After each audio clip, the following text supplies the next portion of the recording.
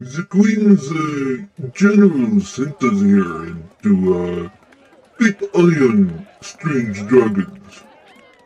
It's, we don't know what the foreigner dragons want. Better safe than sorry.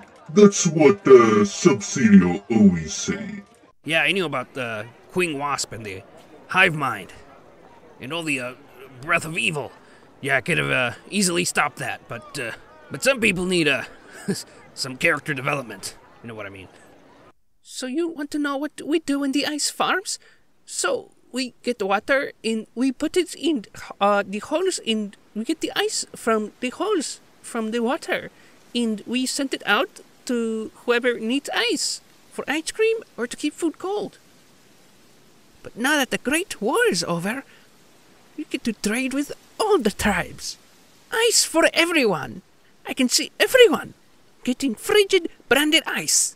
Now that the Great Icewing is gone, Sub-Zero has to be Ice War to keep invaders out. I don't know why other tribes would want to invade Ice Kingdom. They can't even get to Castle. But Sub-Zero will guard anyway for Queen Snowfall. We don't need Wall to protect us. We are Wall. Together, we are strong. Oh my glob, you're so hot.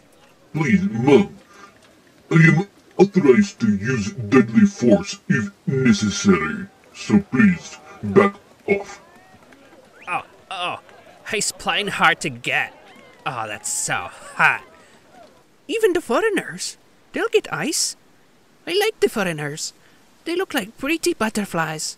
You don't get butterflies here. It's too cold.